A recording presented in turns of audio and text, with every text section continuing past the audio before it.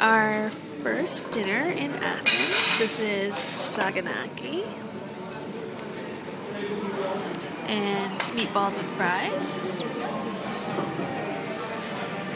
And this is the namesake salad of the restaurant, which we've kind of torn into a little bit, but it has two different types of very, very good cheese.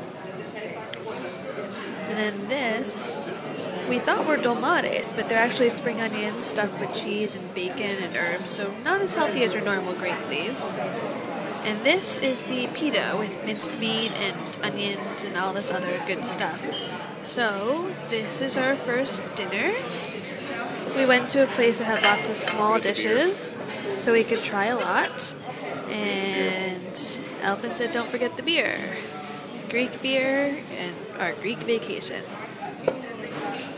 And the ouzo, or whatever it was. And the ouzo, or someone said stronger liquor than ouzo. And the bread. And the olives, which are over there. And the restaurant.